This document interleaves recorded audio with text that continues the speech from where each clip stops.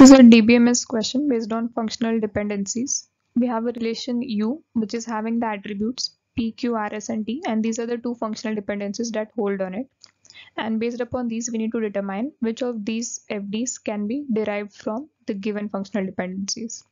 So for this, we can start with getting the closure of all the attributes.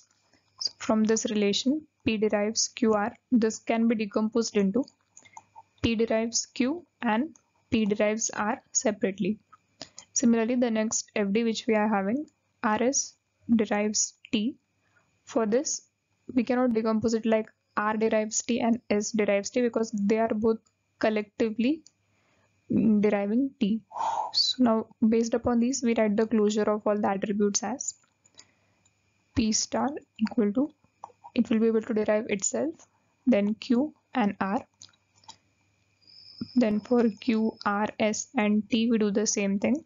The closure of Q is Q itself. Closure of R is R. And as we know from here, closure of RS is giving us T. So that is separately because we are taking two attributes on the left hand side. And all of the remaining are deriving themselves. So these are the closures which we have got. And now let us have a look at these options. First one is saying PS derives T. So let us take the intersection of closures of both P as well as S. If we combine both of them, so if there is PS on the left hand side, then we know that P can derive P, Q and R, while R and S together can derive T. So we can say that P will derive R first and then R and S together will derive T. So in effect, this combines to give us PS deriving T. So the first FD can be inferred from the given two. Next one is R derives T.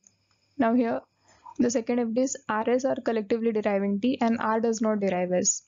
So independently, R cannot derive T as well. So this FD will not hold true. The third one, P derives R, we have already got that. So it is holding. The last one, PS derives Q. Now since P can independently derive Q, so if we add another attribute on the left hand side which is S, then also PS will be able to derive Q. So this dependency also holds true in this case. So in total we have got A, C and D as the functional dependencies that can be inferred from those given to us. So this is the correct answer.